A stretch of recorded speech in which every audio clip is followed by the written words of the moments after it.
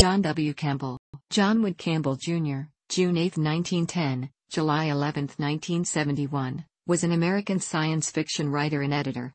He was editor of Astounding Science Fiction, later called Analog Science Fiction and Fact, from late 1937 until his death, and was part of the golden age of science fiction. Campbell wrote super science space opera under his own name and stories under his primary pseudonym, Don A. Stuart. Campbell also used the pen names Karl van Kampen and Arthur McCann. His novella Who Goes There? Was adapted as the films The Thing from Another World, 1951, The Thing, 1982, and The Thing, 2011. Campbell began writing science fiction at age 18 while attending MIT. He published 6 short stories, 1 novel, and 6 letters in the science fiction magazine Amazing Stories from 1930 to 1931. This work established Campbell's reputation as a writer of space adventure. When in 1934 he began to write stories with a different tone, he wrote as Don A. Stuart. From 1930 until the later part of that decade, Campbell was prolific and successful under both names, though he stopped writing fiction shortly after he became editor of Astounding in 1937. It is as editor of Astounding Science Fiction, later called Analog Science Fiction and Fact, from late 1937 until his death, for which Campbell is primarily remembered today. As well, in 1939, Campbell started the fantasy magazine Unknown, although it was cancelled after only 4 years. Referring to his time spent as an editor, the Encyclopedia of Science Fiction wrote, more than any other individual, he helped to shape modern SF. Isaac Asimov called Campbell the most powerful force in science fiction ever and said the first 10 years of his editorship he dominated the field completely. In his capacity as an editor, Campbell published some of the earliest work, and helped shape the careers of virtually every important SF author to debut between 1938 and 1946, including Robert A. Heinlein, Theodore Sturgeon, Isaac Asimov, and Arthur C. Clarke. An increasingly strong interest in pseudoscience later alienated Campbell from many of the writers whose careers he had nurtured. Heinlein, Sturgeon, Asimov, and Clarke rarely worked with him after about 1950. As well, beginning in the 1960s, Campbell's controversial essays supporting segregation, and other remarks and writings surrounding slavery and race, served to distance him from many in the science fiction community. Nevertheless, Campbell remained an important figure in science fiction publishing up until his death. Campbell and Astounding shared one of the inaugural Hugo Awards with H.L. Golden Galaxy at the 1953 World Science Fiction Convention. Subsequently, Campbell and Astounding, later renamed Analog, won the Hugo Award for Best Professional Magazine 7 times. Shortly after his death in 1971, the University of Kansas Science Fiction Program established the annual John W. Campbell Memorial Award for Best Science Fiction Novel, and also renamed after him its annual Campbell Conference. The World Science Fiction Society established the annual John W. Campbell Award for Best New Writer. The Science Fiction and Fantasy Hall of Fame inducted Campbell in 1996, in its inaugural class of 2 deceased and 2 living persons. John Campbell was born in Newark, New Jersey in 1910. His father was an electrical engineer. His mother, Dorothy, née Strahan, had an identical twin who visited them often and who disliked John. John was unable to tell them apart and says he was frequently rebuffed by the person he took to be his mother. Campbell attended the Blair Academy, a boarding school in rural Warren County, New Jersey, but did not graduate because of lack of credits for French and trigonometry.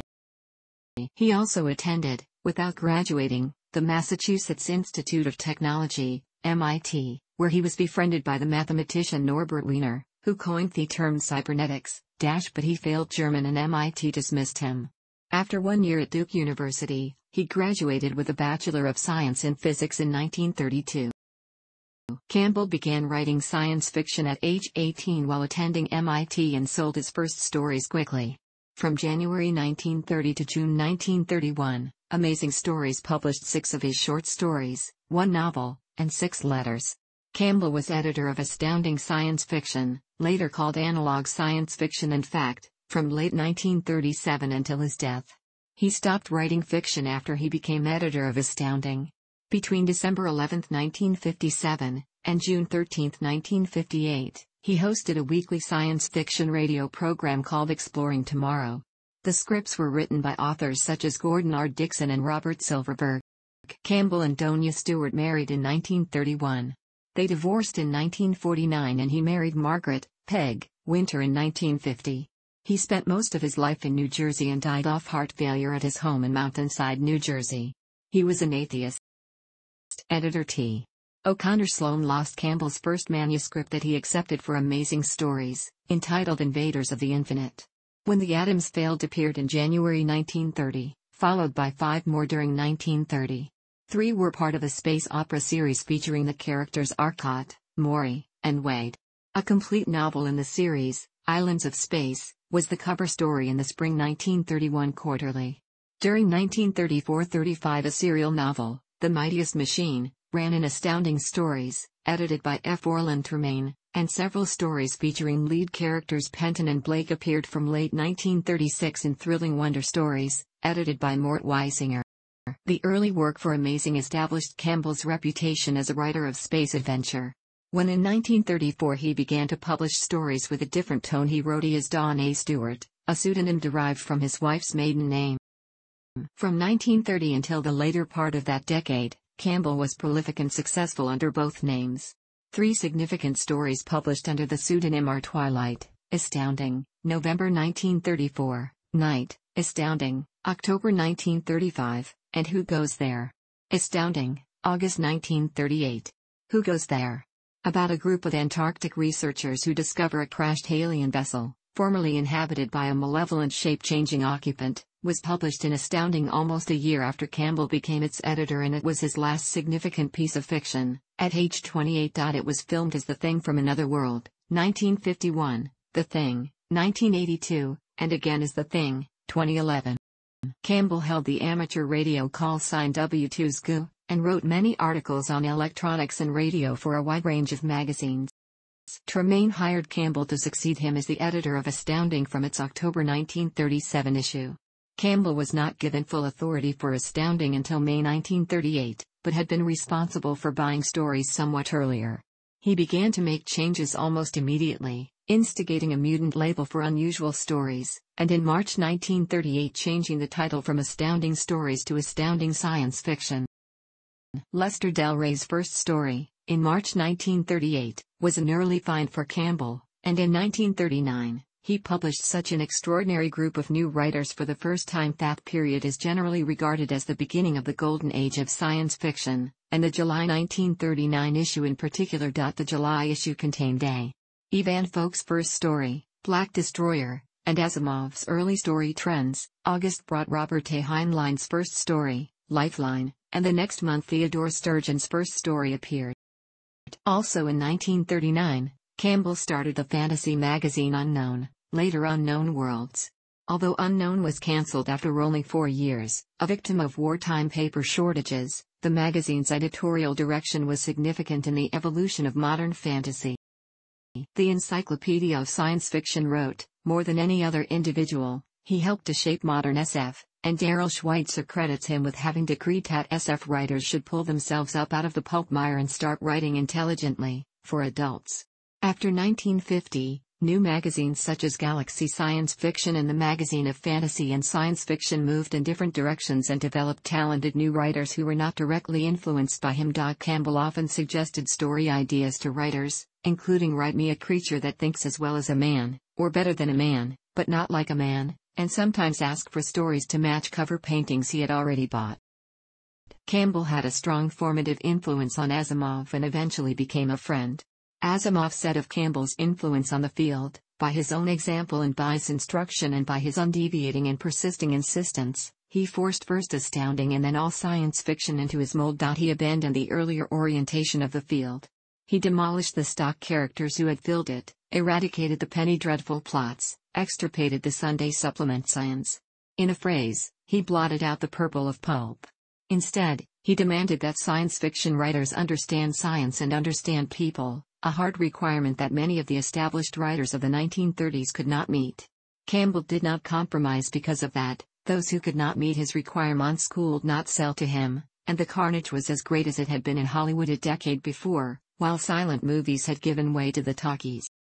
One example of the type of speculative but plausible science fiction that Campbell demanded from his writers is Deadline, a short story by Cleve Cartmill that appeared during the wartime year of 1944, a year before the detonation of the first atomic bomb. As Ben Bova, Campbell's successor as editor at Analog, wrote, it described the basic facts of how to build an atomic bomb. Cartmel and Campbell worked together on the story, drawing their scientific information from papers published in the technical journals before the war. To them, the mechanics of constructing a uranium fission bomb seemed perfectly obvious. The FBI descended on Campbell's office after the story appeared in print and demanded that the issue be removed from the newsstands. Campbell convinced them that by removing the magazine the FBI would be advertising to everyone that such a project existed and was aimed at developing nuclear weapons, and the demand was dropped. Campbell was also responsible for the grim and controversial ending of Tom Godwin's short story The Cold Equations.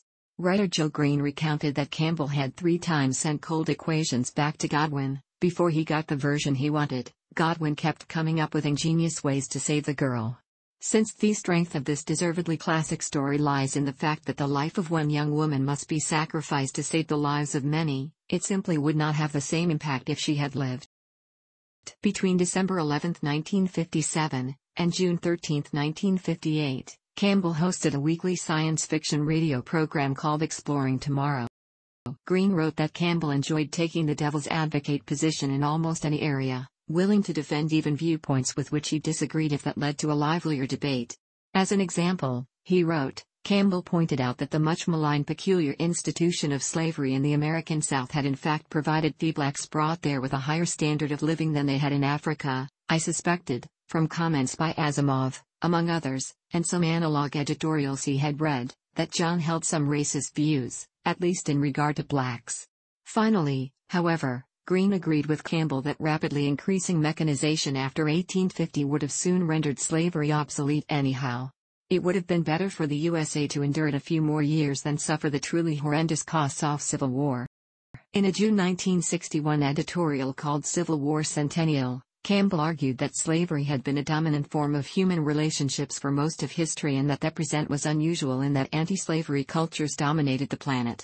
He wrote, it's my bet that the South would have been integrated by 1910. The job would have been done, and done right, half a century sooner, with vastly less human misery, and with almost no bloodshed. The only way slavery has ever been ended, anywhere, is by introducing industry. If a man is a skilled and competent machinist, if the lathes work well under his hands, the industrial management will be forced to remain in business, to accept that fact, whether the man be black, white, purple, or polka-dotted. According to Michael Moorcock, Campbell suggested that some people preferred slavery. He also, when faced with the Watts riots of the mid-60s, seriously proposed and went on to proposing that there were natural slaves who were unhappy if freed. I sat on a panel with him in 1965, as he pointed out that the worker bee when unable to work dies of misery, that the mujiks when freed went to their masters and begged to be enslaved again, that the ideals of the anti-slavers who fought in the Civil War were merely expressions of self-interest, and that the blacks were against emancipation, which was fundamentally why they were indulging in leaderless riots in the suburbs of Los Angeles. On February 10, 1967, Campbell rejected Samuel R. Delaney's novella a month before it was ultimately published, with a note and phone call to his agent explaining that didn't feel his readership would be able to relate to a black main character. There reputedly exists a letter from him to horror writer Dean Koontz in which Campbell argues that a technologically advanced black civilization would be a social and a biological impossibility. In 1963, Campbell published an essay supporting segregated schools and arguing that the Negro race had failed to produce super high geniuses. In 1965, he continued his defense of segregation and related practices, critiquing the arrogant defiance of law by many of the Negro civil rights groups. Campbell was a critic of government regulation of health and safety, excoriating numerous public health initiatives and regulations. Campbell was a heavy smoker throughout his life and was seldom seen without his customary cigarette holder. In the Analog of September 1964, 9 months after the Surgeon General's first major warning about the dangers of cigarette smoking had been issued, January 11, 1964, Campbell ran an editorial, a counterblast to tobacco that took its title from the anti-smoking book of the same name by King James I of England. In it, he stated that the connection to lung cancer was esoteric and referred to a barely determinable possible correlation between cigarette smoking and cancer. He said that tobacco's calming effects led to more effective thinking. However, in a one-page piece about automobile safety in the Analog dated May 1967, Campbell wrote of people suddenly becoming conscious of the fact that cars kill more people than cigarettes do, even if the anti-tobacco alarmists were completely right. His critiques of government regulation of health risks were not limited to tobacco. In 1963, Campbell published an angry editorial about Francis Oldham Kelsey who, while at the FDA, refused to permit thalidomide from being sold in the United States. In a number of other essays, Campbell supported crank medicine, arguing that government regulation was more harmful than beneficial and that regulating quackery prevented many possible beneficial medicines. Crabyism. In the 1930s, Campbell became interested in Joseph Ryan's theories about ESP. Ryan had already founded parapsychology, a laboratory at Duke University when Campbell was a student there, and over the following years his growing interest in parapsychology would be reflected in the stories he published when he encouraged the writers to include these topics in their tales, leading to the publication of numerous works about telepathy and other psionic abilities. His increasing beliefs in pseudoscience would eventually start to isolate and alienate him from some of his own writers. He wrote favorably about such things as the Dean drive, a device that supposedly produced thrust in violation of Newton's third law, and the Hieronymus machine, which could supposedly amplify psi powers. In 1949, Campbell also became interested in Dianetics. He wrote of L. Ron Hubbard's initial article in Astounding that, "It is, I assure you in full and absolute sincerity, one of the most important articles ever published."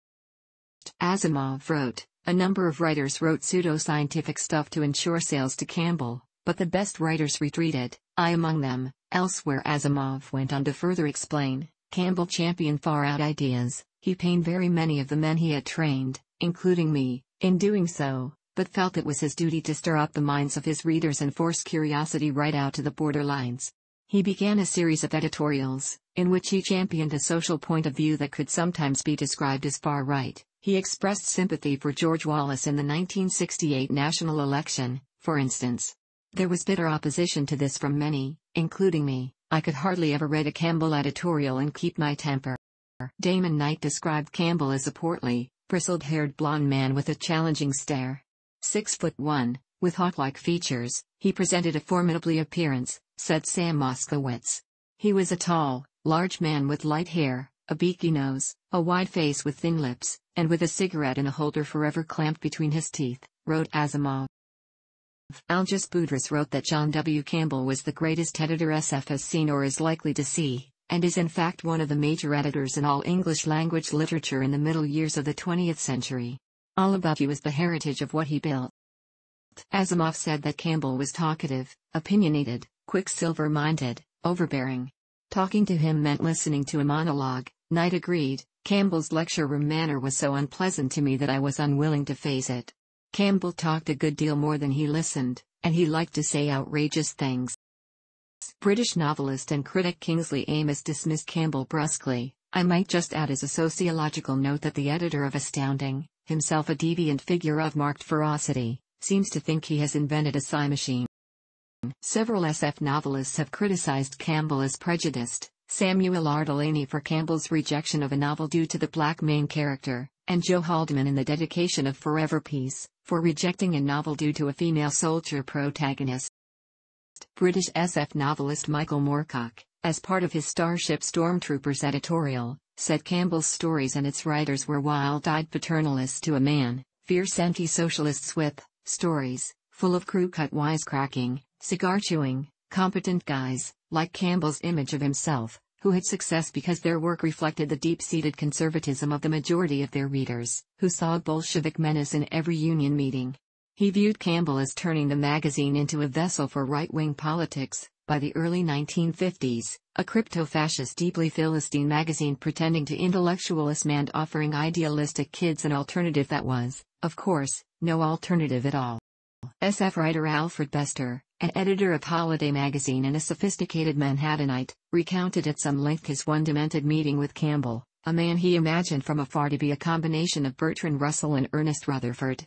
The first thing Campbell said to him was that Freud was dead, destroyed by the new discovery of Dianetics, which, he predicted, would win L. Ron Hubbard the Nobel Peace Prize. Campbell ordered the bemused Bester to think back. Clear yourself. Remember. You can remember when your mother tried to abort you with a button hook.